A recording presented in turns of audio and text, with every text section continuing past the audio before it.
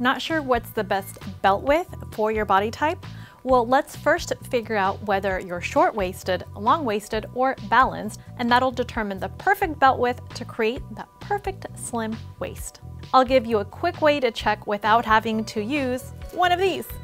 Tape measurement, only your hands. Hello, Ada Belt Style Queens. How are you? Thanks so much for watching.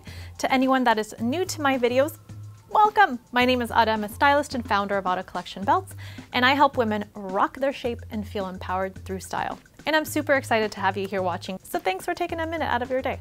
So I've been running the style survey over the last few years, and I think close to about 6,000 women have taken it. And one of the biggest style frustrations most women face are finding the right fit clothes for their shape and accessorizing outfits. I've taken on this mission to help women figure out this outfit puzzle, so here's the deal. In order to find clothes that fit and flatter, you have to know your body type. And one of the things we're talking about today are proportions. So proportions are important so you can choose the right length of tops, sleeves, necklaces, jackets, pants, belts, right? So you're not constantly pulling on your clothes or having to roll things up. Can you relate? And the other question I get a lot is, am I short-waisted, or why are belts not working for me? Well, they can work for you, but it is important to know this. Okay, so here's basically how you find out. So you place your hand underneath your bust and the second hand. Then you're looking for your belly button.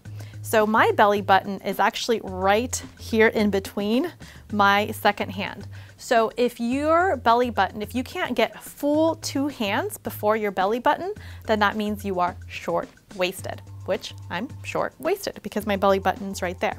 If your belly button is right underneath your 2 hands, this is just more or less, you have a balanced waist. And then 3 hands, so 3 hands from your bust line, you are long-waisted. So now what can we do with this information? So you've probably always heard if you're short-waisted like me, you can't wear wider belts. But guess what? I'm wearing a wider belt right now. This belt is just under 3 inches. But let me now try on a narrower belt. Okay, so technically the narrower belt should look better on me because I'm short-waisted. But that's not really the case, right? The wider belt looked better on me. Let's look at it again. You see that? So really, it doesn't just matter if you're short-waisted, long-waisted. It's something to consider, but it's also important to consider what you're wearing. So the black actually fits in nicely with some of the print. So it ties it in together, so it's not just completely in your face. It looks as if almost it's part of the skirt.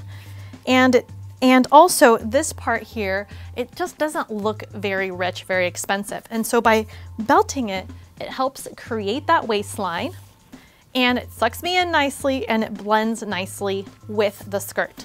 So let me try on another skirt where the midi belt is the better belt. With this skirt, since this part here is narrower, a midi belt would be the stronger piece. But again, what I'm doing here is I'm pairing the black on black so it doesn't completely break me. It still is elongating and still blends in nicely with the skirt. Now I have a red belt and it's a lot wider, and I don't have a lot of space here. And so therefore it's cutting me and it's not elongating me. It's not creating a balanced outfit. The midi belt in this case would be a lot stronger. So here's just a rule of thumb. You can either pair color on color and you can go wider if you have a shorter torso, or if you're going to do a pop color, then do a narrower belt such as the midi belt. What if you have a balanced waist? Well, you're super lucky because you can wear both and you're not really thinking about, okay, well, what color should I wear? If you're short-waisted, you're thinking about the width and maybe the color. If you're balanced, now if you have a longer torso, you want to go wider so that it'll break up your torso and make your legs look longer. I hope this information helped. Leave a comment for me below and let me know if you have any other questions. And if you're interested in including a midi belt to your belt collection, then I'll leave a link for you down below. Thank you so much for watching Ada Style Tips and Picks, and I'll see you next week.